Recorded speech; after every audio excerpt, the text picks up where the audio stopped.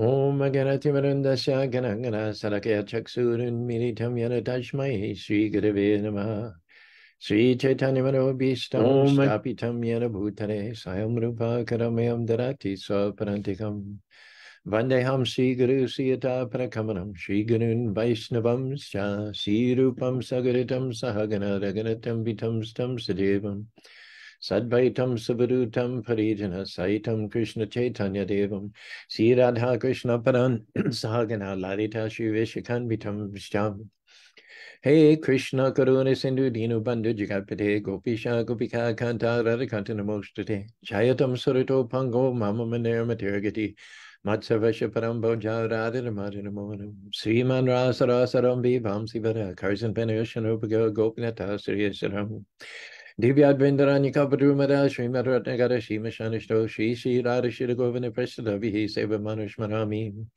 Namo Brahmanya Devaya Go Brahmani Taya Cha Jagati Taya Krishnaya Govindaya Namo Namaha Mangalang Bhagavan Vishnu Mangalam Guru Rajaja Mangalam Pari Kaksho Mangalayatano Hari Om Narayanaya Vidmahi Vasudevaya Dhimahi Tano Vishnu Prachodayate Om Mahadevi Cha Vidmahi Vishnu Padni Cha Dhimahi Tano Lakshmi Prachodayate Mahalakshmi Namastubhyam Namastubhyam Sare Sari Hari Priya Namastubhyam Namastubhya Nayadige Tapti Kanjana Gaurangi Radha Vindavaneshwari Vishavana Sute Devi Pranamani Hari Priya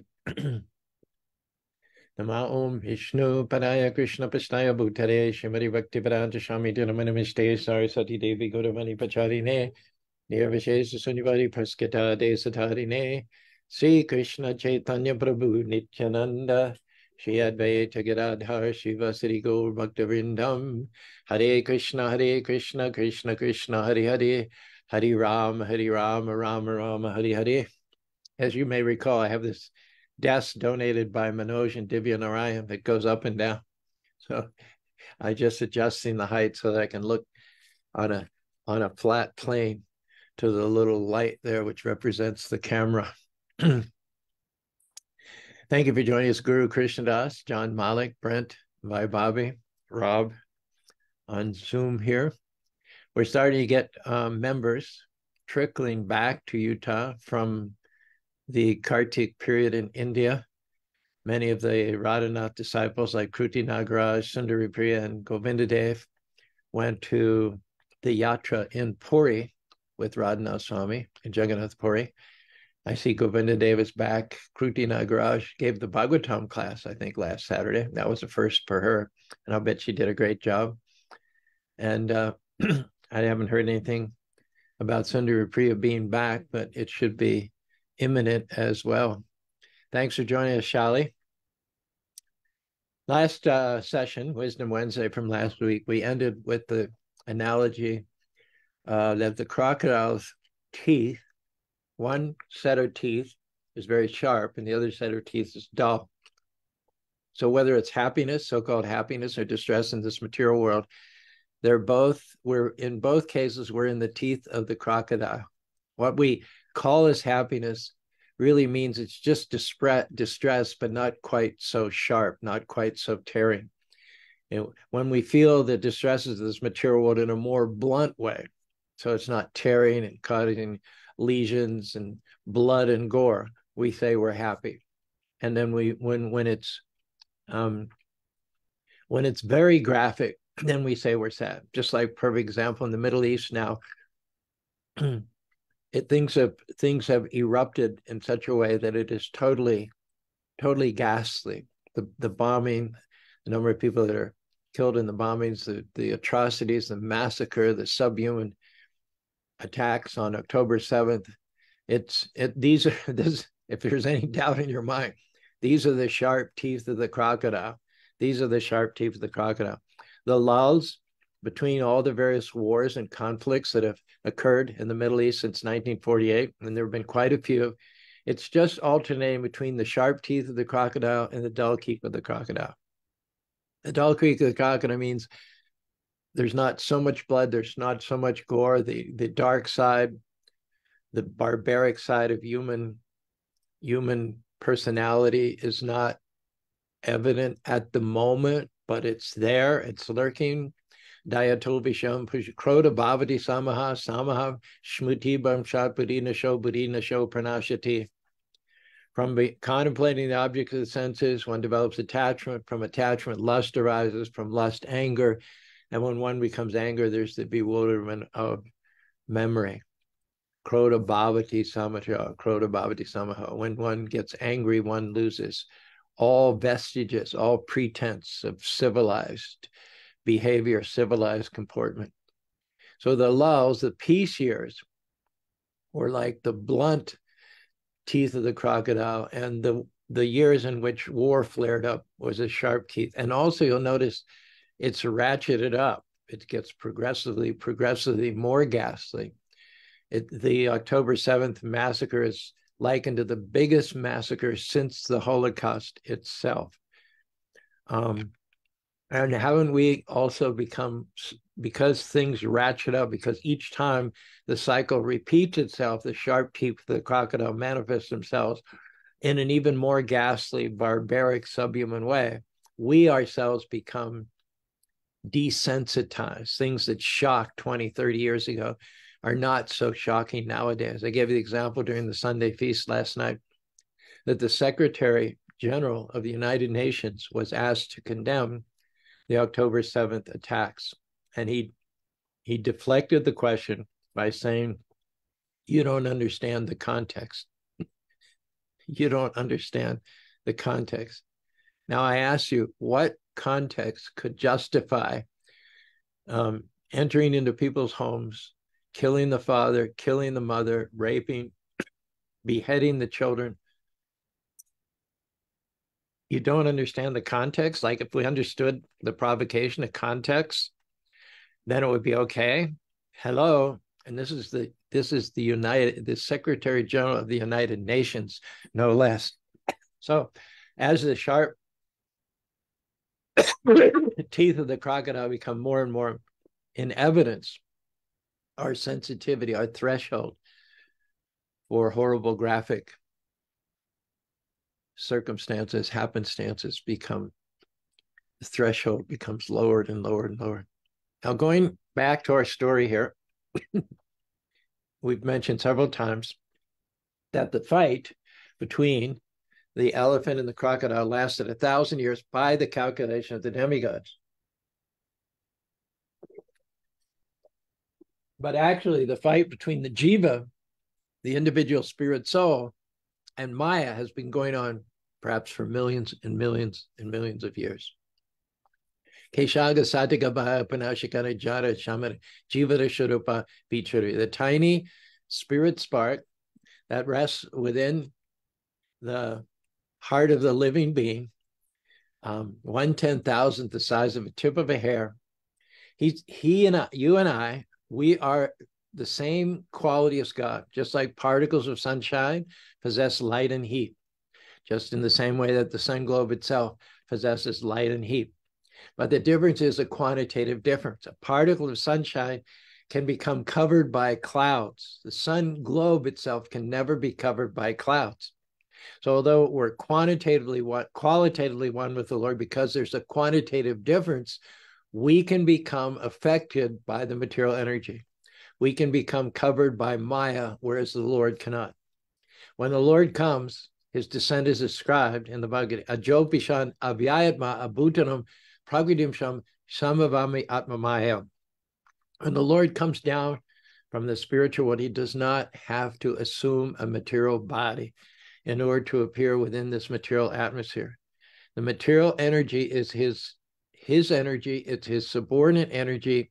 He never becomes subject to the limitations of this material energy. Therefore, it is said, Ajo Pishan Avyayatma, his unborn, his eternal, his infallible, imperishable body, he descends in that self-same spiritual form, which is the transcendental autocrat of the spiritual world. But foolish men who haven't got the information from the right source, they miss the fact that that same Krishna who appeared at a certain time, stayed a certain His sojourn in this material world was about 130 years. It happened 5,300 years ago. He appeared in what's present-day Mathura, traveled from Mathura to Dwarka and back and forth and so on and so forth. It escapes them that this historical personality is at one and the same time Bhuta Bhava, the Lord of all creatures, having descended, not being forced to do so, not being subjugated or conditioned or subordinated by the effect of the material nature, rather appearing within his self-same spiritual form for the purpose of revealing himself in the spiritual world and attracting us back home, back to God. So this fight has been going on for millions of years. There's the Jiva, who is encased, entrenched, encapsulated in this material tabernacle. And as long as he looks down to matter, as long as he relies upon himself to solve the innumerable, insoluble problems in this material world, and by the same token, as long as he looks to others, politicians, celebrities, military leaders, demigods like Lord Shiva and Lord Brahma, as long as he looks to others to solve, as long as he looks to other materially conditioned souls to solve what is essentially a spiritual problem, the only result is that your valuable time is going to be wasted. Literally, we have wasted millions of years, millions of lifetimes in this material world by failing to look up to the Lord, rather yielding to our habit of looking down at our problems and looking around. Like Gajendra, when he was grabbed by the crocodile, first he looked down at the crocodile. He looked at the problem. He looked at his leg. He looked at the blood. He looked at the gore. He looked at the water. Then he looked around to see what elephants, male, female elephants, might possibly be able to help him. He did not get the succor, the help, the assistance that he needed by looking down. Neither did he get it by looking around on a horizontal plane. That's a good analogy for us. For who knows how many millions of years, thousands of lifetimes, we have looked down at the problem and around for the solution to the problem. The problem is that those who are materially conditioned, even up to Lord Brahma himself, cannot give us a solution to what is essentially a spiritual problem. Those who are themselves meant for death cannot solve your death problem. We're all aware that Hiranyakashipu, after doing austerities for 120 years by the calculation of demigods, after which Lord Brahma, the creator of the universe, appeared before him. And most people in the Western countries, if you ask them who God is, they'll say, he's the creator. God is that person who created. Well, Brahma is the creator, but let's hear what he said. Hiranyakashipu asked for the boon of immortality. And Brahma immediately answered, I can't give you what I don't have. Now, here's the creator of this particular universe, and he himself will come to his inevitable end after, granted, billions and trillions of years. But that time will come when Lord Brahma himself will have to leave his body. So how can he help Hiranyakashipu? How can he prevent or assist Hiranyakashipu in not having to leave his bodies? One cannot give what one does not have. So as long as we look to this material world for a solution to a material spiritual problem, we'll not only be frustrated, but we'll also lose a lot of time. Einstein, the great thinker of the modern age, he said famously, the consciousness in which the problem was created cannot be the consciousness in which it is solved. The solution to our repetition of birth, death, disease, and old age in this material world is not to look at matter and nor to look to those who are themselves conditioned by matter, to themselves who themselves are going to die. But the solution is to look beyond matter. It's often said in the Bible, man should not go by sight alone, but he should go by what he knows. We can't see Krishna with these material eyes, but with the awakening of transcendental knowledge, by the grace of the spiritual master, we can come to know that there is Krishna's hand in every situation, and look through the situation and look be above the situation for the help of the Lord. And when we do that, all mucking around in this material world, all time wasting comes to an abrupt, screeching halt. In the third canto of the Bhagavatam, it says, Bhuta Bhokta Parityaga Drishta Deyashanish Neshwarasharam Shwamahimi Stitashita. Mahimi means glorious. Stitasha means situated. The living entity becomes glorious. Shwamahimi Stitashita. Bhuta Bhoga Parityaga. Bhuta Bhoga. This means that we rely upon material nature for our pleasure. We rely on material nature for the solution to the problems which have been caused by our association with material nature in the first place. Saita, what is that verse? Saita karmaku kukuru.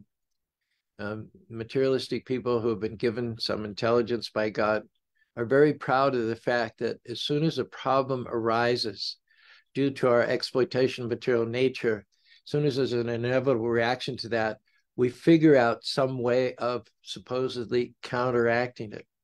But the problem is that in due course of time, it becomes evident that invention, that so-called innovation, which was meant to counteract a material problem, ends up becoming more problematic than the problem itself. We should have just learned to tolerate things. We should have thus recognized that this material world is not created for our comfort. It's not created for our convenience. No matter how clever or inventive we are, no matter how many new technologies we create or new medical procedures, the frustration and the miseries of material nature are not going to go away at any time soon.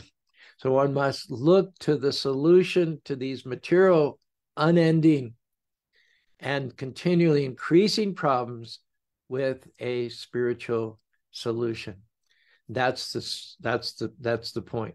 Therefore, Bhuta Bhoga Parityaga, you have to come to the point of not reflexively looking to matter, not looking to materially conditioned souls for the solution of spiritual problems. And when you do that, when you're disillusioned, and that's a good thing, devotees of the Lord try to become disillusioned. They try not to put their hopes in dull, dead matter. They try not to put their hopes on those who themselves are already within the jaws of the black snake called death, but they put their hopes in the Lord. Bhukta Bhoga Parikya Drishta Dosha to Nishasha. Drishta Dosha means everywhere they look in this material world, they see it's broken. The material world is broken. The elements of the material world are broken. The inhabitants of this material world are broken. The leaders, the politicians are broken. The militarists are broken. The demigods are broken. Drishta Doha Nisha Neshwarasharam. The only way to become glorious, the only way to step into your own glory, your own luminosity, is to give up any pretense of leaning on this material world with all of its solutions, with all of its so-called solutions, and see the hand of the Lord behind everything. Do what Gajendra did. Look up to the Lord. He plucked a lotus flower from the muck of the lake with his trunk and offered to the Lord. His hopes turned to the Lord, who awards protection to his devotees. And when Gajendra plucked the lotus flower and offered it up to the Lord, that's the point at which his sojourn in this material world was coming to an end. MMaya taram gajam kutakarana grahena prashana vidapyam chadyami paramparayanaha. This verse in the 8th chapter of the 32nd verse of the 8th chapter of the 32nd verse of the 2nd chapter of the 8th canto of the Bhagavatam it says that Gajendra came to the full, complete, unequivocal, unambiguous, stark realization that he was alone. Namami me ataram gaja, kuta karina. Even though he was powerful, his body was like a mountain. He was the king of the elephants. He was blessed. He was favored. He was an inhabitant of the heavenly planets. He was surrounded by many female elephants. And normally the bull elephants who've been defeated by one bull elephant, they're envious. They like to see the demise of their rival. So then they can step in and then maybe themselves become the lord of the herd. But apparently Gajendra had not only subordinated the other bull elephants, but he'd done it without incurring their enmity. They also looked to him to be the king. They recognize that Gajendra is the best king, the best leader. We don't think we can fill his shoes. And so if they could have, they would have assisted Gajendra to extract himself from the jaws of the crocodile. But none of them wanted to go into the water of the material world. They had a healthy fear of the water. In fact, that's how Gajendra got himself caught in the first place, because he was number one, the head honcho.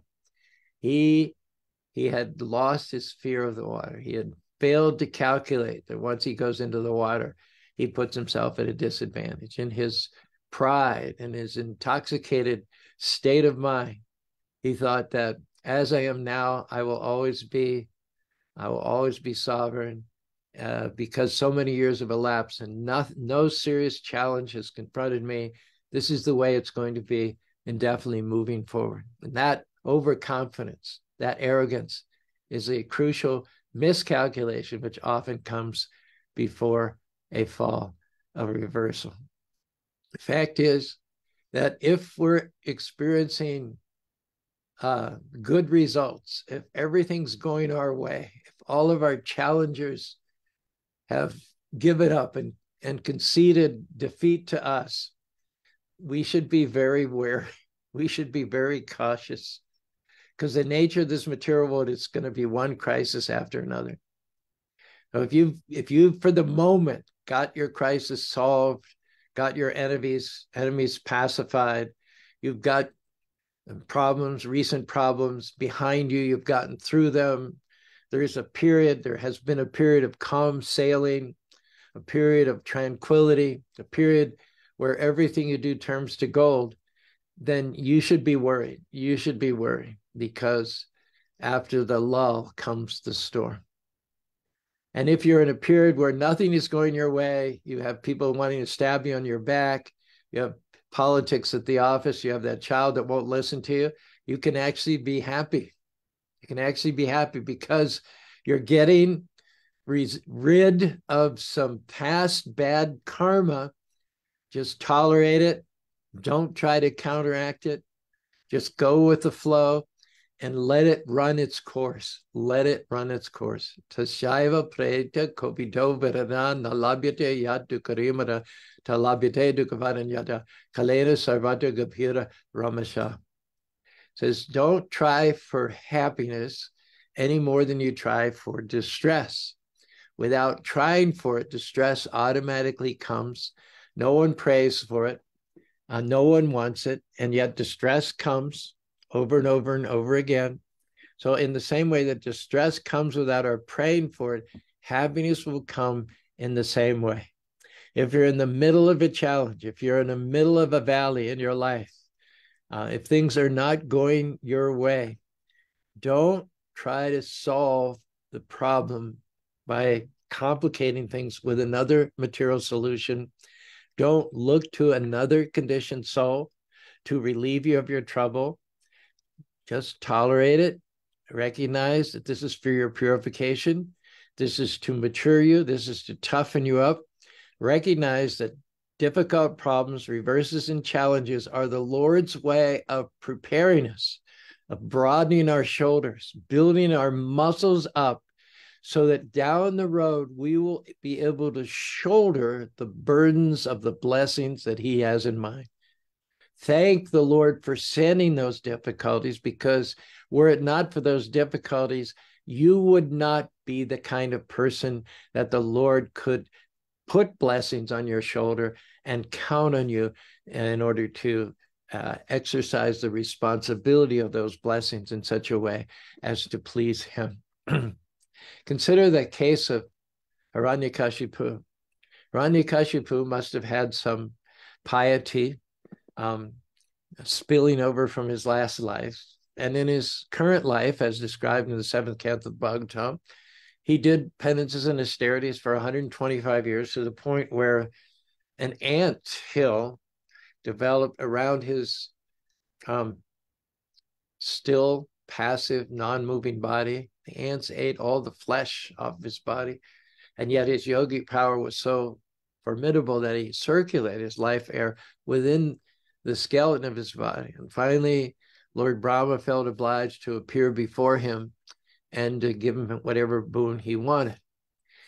As a result of the boons that Lord Brahma gave, he became invulnerable during the day and the night. Nobody could kill him on the land or the air or the sea. Nobody could kill him in the house or outside of the house. No man or beast could kill him. No weapon could kill him. He thought he was immortal, and he went on to dominate the whole universe. Hiranyakashipu went so far as to sit on the throne of Indra, the king of heaven. And he said to his son, Krodashaya Sakambate Trayaloga Tashamebinam Sashram Kim Balo Chaga. He said to his 5-year-old son, remember, Prahlad is just a little boy. He has no army. He has no influence. He has no allies. He has no one in the palace speaking up for him. He has no weapons. He's all alone, a 5-year-old boy in a dynasty of demons headed up by his father. And there was no opposition anywhere within the universe. As it is stated by Hiranyakashipu, Krodashya Yasakambate, when Hiranyakashipu was in a bad mood, Krodashya Yasakambate, Treya Lokasha, the whole world trembled. The demigods, Indra, Chandra, Vayu, Kavera, they're all like, Hiranyakashipu's in a bad mood today. We better keep our heads down. We better keep away from him. Even Narada Muni, when he would come to visit Hiranyakashipu, he would sing the glories of Hiranyakashipu. Hiranyakashipu was controlling the weather. He was controlling the seasonal changes. He was controlling the rain. He was controlling the sunshine. He usurped not only Indra's throne, but he was exercising all the powers of Indra, the king of the heavenly planets. And he says to his 5-year-old son, who are you to talk back to me? Who are you? Who are your friends? What are your resources? What are your powers? I am so powerful that when I'm in a bad mood, when my eyebrow cocks itself, when I simply raise an eyebrow at somebody, they tremble in fear. They become undone. They become babbling idiots in my presence when my eyebrow lifts a millimeter and my eyes become red. The whole Treya Lokasha, Tashime, everybody is struck in fear of me, and the whole 3 worlds tremble. Who do you think you are? Now, this Hiranyakashipu was obviously the son and the father were living in the same palace. The palace had previously been inhabited by Indra. And this Hiranyakashipu was spending 24 hours a day. This man who had conquered the universe, who had hordes of armies, who had mystic powers, in fear of whom the demigods themselves would tremble when he raised his eyebrow. This malicious, threatening, envious personality was spending 24 hours a day trying to figure out how to kill his 5-year-old son. And they were both living in the house. It was Hiranyakashipu's house. Prahlad was living in the house. Can you imagine the potential stress that Prahlad could have been under? Living in a house as the dependent of the owner who is trying to kill you. How could you sleep at night? knowing that your father is plotting to kill you through poison, through snakes, through piercing your body with javelins and pitchforks, through boiling you in oil, through throwing you off of a cliff, through putting you under the feet of a war elephant. How can anyone live under those conditions? I talked to Larry and Natasha. They've taken their sister's children. They've assumed the role of foster parents from their sister's children who had previously lived in Florida. And the sister and her husband moved out, and they tried getting a job and getting sober. I'm not sure how that worked out. But Natasha and Larry took the 5 kids into their home in Cedar Hills. And last I talked to them, I don't know, are you listening today, Natasha? Yeah, Natasha's here. Natasha's here. Natasha's got some poetry. But if you're listening, I'm just going to share this story with your permission, Natasha, if you allow me. So we were talking, and Natasha and Larry said that now obviously these kids have not grown up in a very wholesome environment. The parents are addicts, trying to get clean, and unfit parents. And so out of the kindness of their hearts, Natasha and Larry stepped in, and they're raising these 5 children, as well as 1 or 2 of their own. And they said the 4 kids are doing good. 4 kids are really coming along, flourishing under the love and care and concern and advice of Larry and Natasha. But there's 1 kid, he's only 4 years old, and he's getting worse. He seemed to have gotten better for a while. Example is he was toilet trained. He was going to the toilet on his own, which seemed to be an improvement over the when he was. But then at some point, he just decided to backtrack. He decided to turn right around, throw it all in the faces of his well-wishers. And he gave up his potty trainer. He goes anywhere and everywhere. He stinks up the place. It's disgusting. It's ghastly. But they put up with it until such time as the 4-year-old threatened them that at night he threatened that I may come in and do something to you. I may make you dead some night. So this couple who took these 5 kids in out of the kindness of their heart, and 4 of them, they're giving a new lease on life. They're actually instrumental in turning the kids' life around, bringing them up from the circumstances in which they're in, and giving them a whole new lease on life. But this one kid, not only will he not take advantage of the love and the concern and the help and the wholesomeness of this household, but he goes so far as to cause them to lock their door at night when they go to sleep. And that was the last straw. Natasha asked me, I hope you don't mind me sharing this, should we send him back to Florida? And I said, I think you've done everything that you could possibly do. You know, we can't make people change. We can pray for them. We can give them the right circumstances, the right environment. We can let them know we love them. But if they throw all that back in our face, and the last straw is, if you can't sleep safely and peacefully in your own home at night, if you have to lock your door, that person has to go. So this is the situation of Prahlad. How could Prahlad, this isn't a case of Prahlad threatening his father. It's just the opposite. Nirvarya Prashantaya Shashud Dinishe Pi Varodjana. Nirvarya Prashantaya Shashuta Mahatmaya. Hiranyakashipu was told, he was warned, Shashuta Mahatma, your son is not a smart aleck. He's not a miscreant. He's not disturbed. He's not at risk. Nirvarya Prashantaya, he is deeply peaceful. He's like an ocean of calm and tranquility. Even in the midst of your persecutions, even though he's cohabiting a house in which you're plotting to kill him by multiple means, he is still peaceful. He is calm. Why? Because your son is not an ordinary child. He is a Mahatma. He is fixed in service at the lotus feet of Krishna. Nivarya Pashanti Ashashara, Prada Dinishara, Dinisha Pi Varorjitam. And at that point at which you go too far, there will be a point, Hiranyakashipu is warned, that when you go too far, the Lord knows what Prahlad is going through. The Lord knows what Prahlad is put up with. And the Lord has protected him in drowning, in poisoning, among snakes.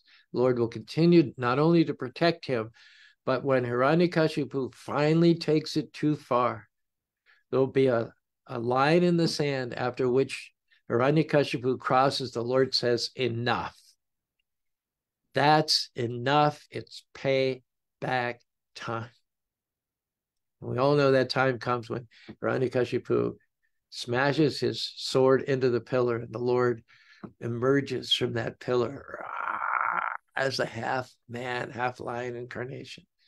Fulfills all the conditions that Lord Brahma gave. Didn't kill him the day or the night, killed him at twilight. Didn't kill him on the land or the air or the sea, but he put him on his lap and he killed him there. He didn't kill him inside the house or outside of the house. He killed him on the porch. No man or beast killed Hiranyakashipu, but it was a half man, half beast, lion incarnation of Lord. And Hiranyakashipu was not killed by any weapon, but he's killed by the fingernails of the Lord. The Lord personally intervened. He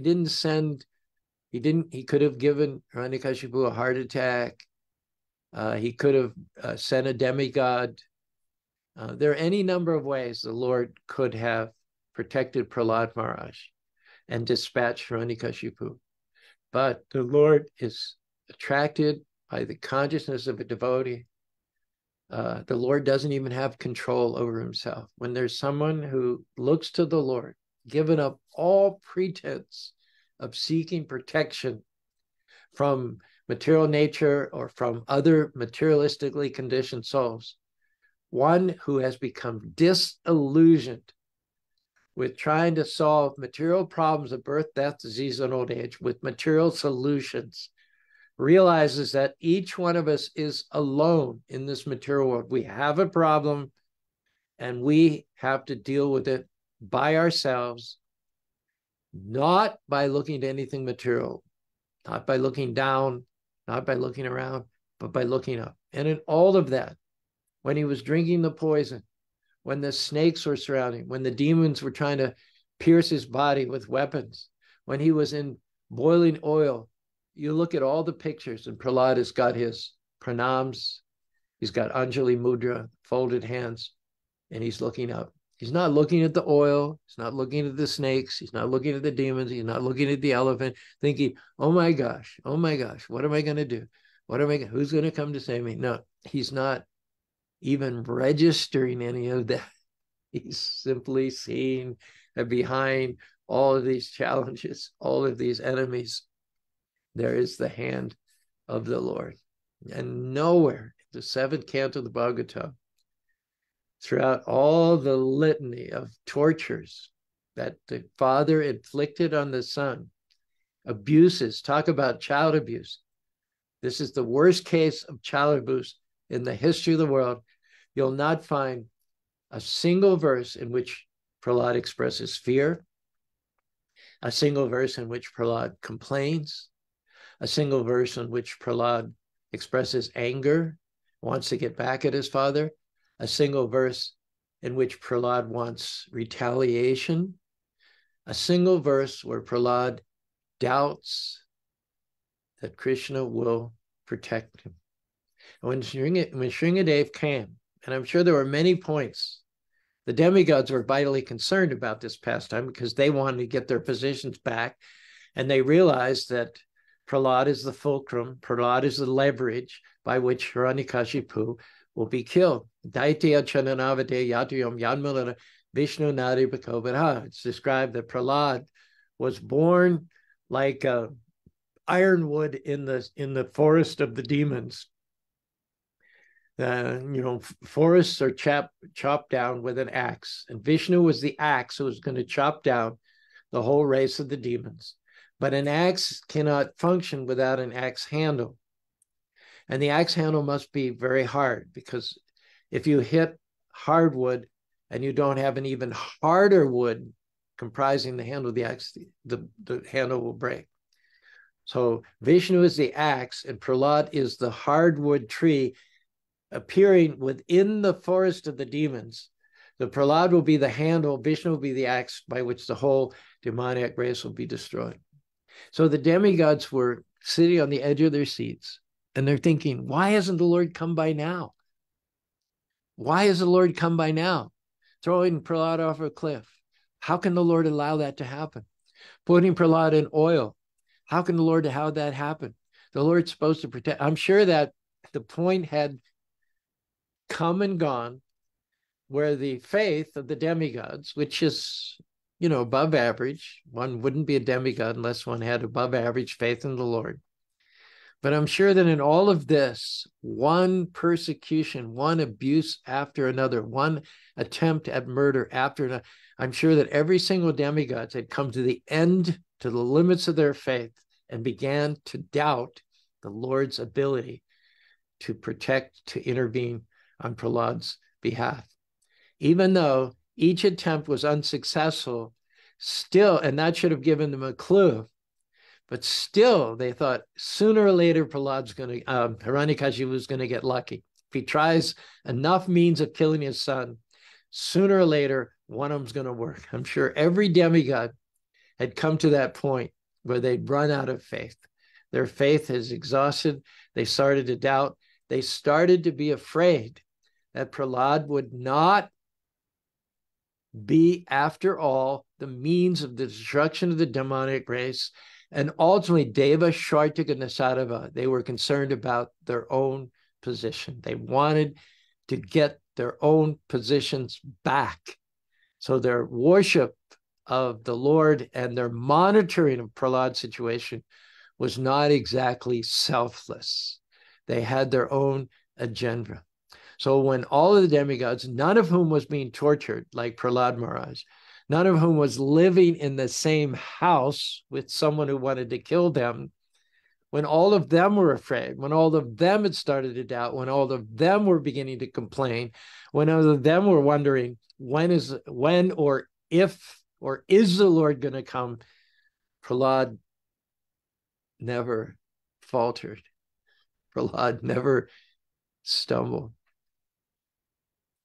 Getting to the end of the time here, but one verse comes to mind from the 9th canto.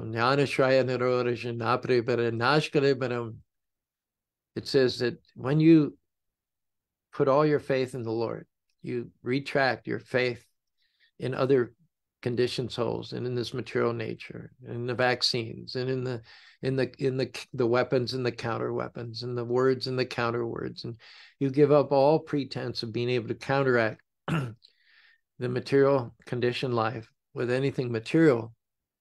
It said that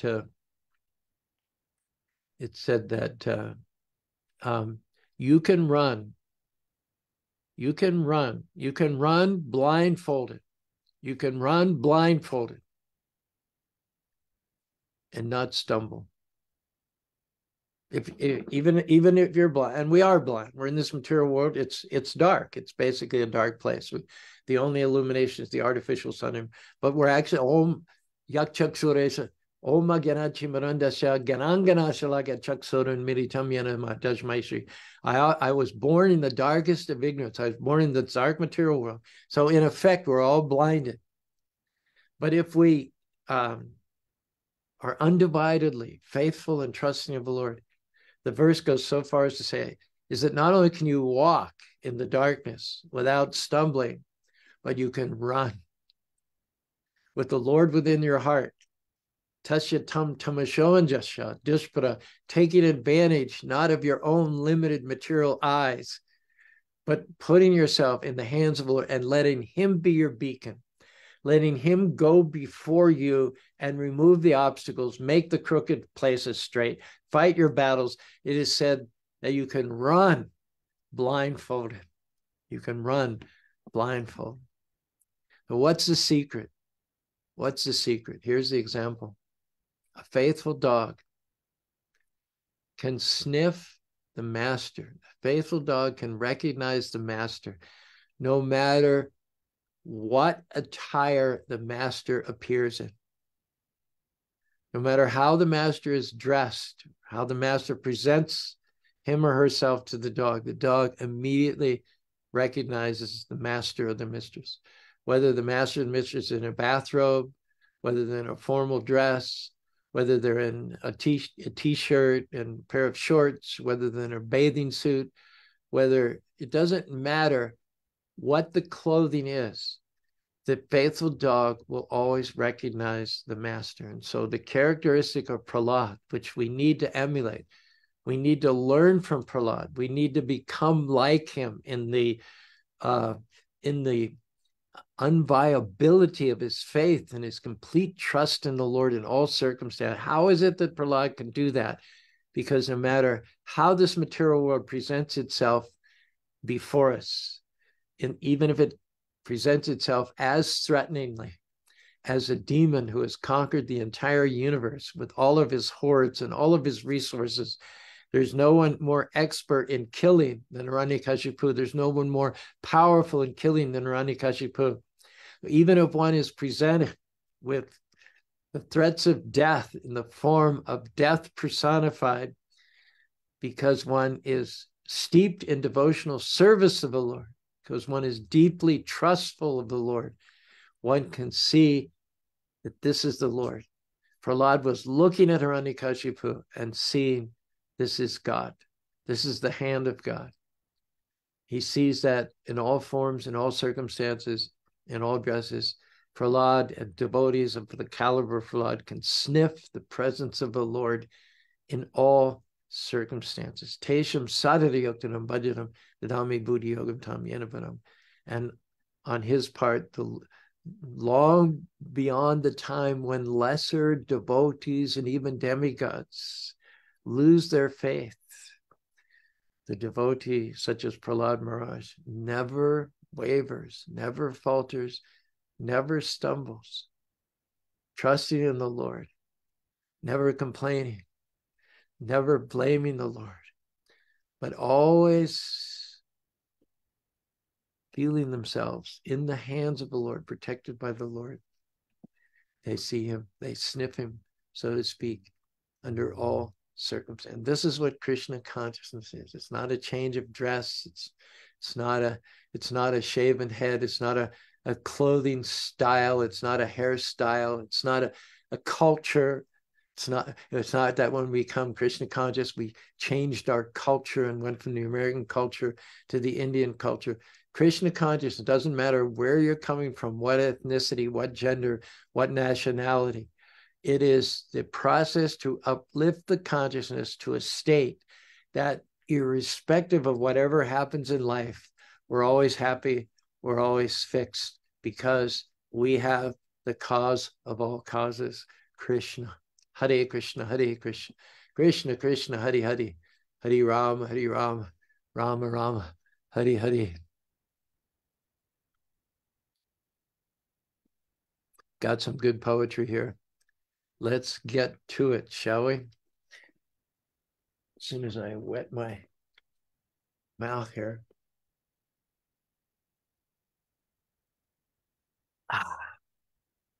So starting from top, Guru Krishna is the first one that jumped on board. Facebook here, John Malik. They both offer me a Motivational Monday Hare Krishna. Brent, who sets up a book table every Sunday now at the Spanish Fork Temple. We should do that in Salt Lake City too. Anyone willing? Set up a book table. Bye, Bobby. Joined. Shali, Shirley, Natasha, Pragna, Haribo Pragna. Anjali says Haribo to the postman, true, and Bye, Bobby. Brent, we have our first versifying here. Brent says in the comment section of Facebook, it's just a lull when the teeth are dull. You notice the pain when the sharp teeth bite again. I like that. It's just a lull when the teeth are dull. You'll notice the pain when the sharp teeth bite again. Anjali says, down, around, but time to look. Down, around, but time to look. I know what you're saying. Another one by Brent. We can surmise an unwise material fix when problems arise, but the real solution comes from disillusion with material matter. We can surmise an unwise material fix when problems arise, but the real solution comes from disillusion with material matter. And Natasha, this is a little longer. Beware the calm where all seems right. Smooth seas may hide a daunting fight. For strength is forged in trials faced, in shadows cast, and fears embraced. That is really, what do you think of that, Rob? That's pretty first class. Very first class, Babaji. Beware the calm where all seems right. Smooth seas may hide a daunting fight. For strength is forged in trials faced, in shadows cast, and fears embraced. Wow, that was really good. There's something to be said for this AI, huh? Satish Kalyan, something exactly that I wanted to hear today. I'm glad for that, Satish. Chad, Will Wright, Hare Krishna. By Bobby says, how was it that Narada Muni glorified Hiranyakashipu?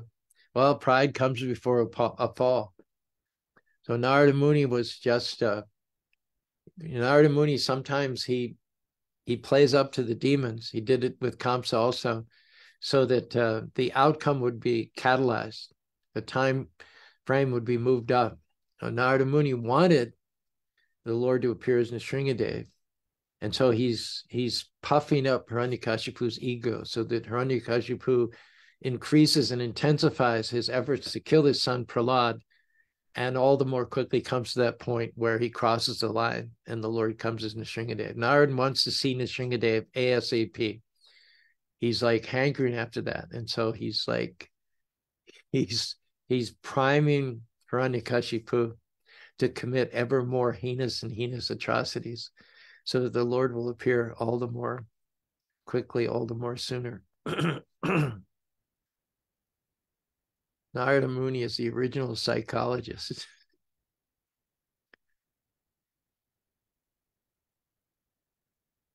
Here's more from Natasha. Prahlad's faith, a beacon bright in the face of evil, a resilient light. For where challenges bloom and shadows fall, courage rises a triumphant call. Man, that's good stuff. Prahlad's faith, a beacon bright in the face of evil, a resilient light. For where challenges bloom and shadows fall, courage rises a triumphant call. You know, I've tried AI and it just seems a little too pat, a little too smug, a little too trite. But this doesn't. Your poetry, Natasha, with the help of AI, seems original. Seems original and fresh. Prahlad's faith, a beacon bright in the face of evil, a resilient light. For where challenges bloom and shadows fall, courage rises a triumphant call. Very good. Prahlad again, Brent again, like Prahlad, be tolerant like a hardwood tree if you want Nrsingadev to hear your plea.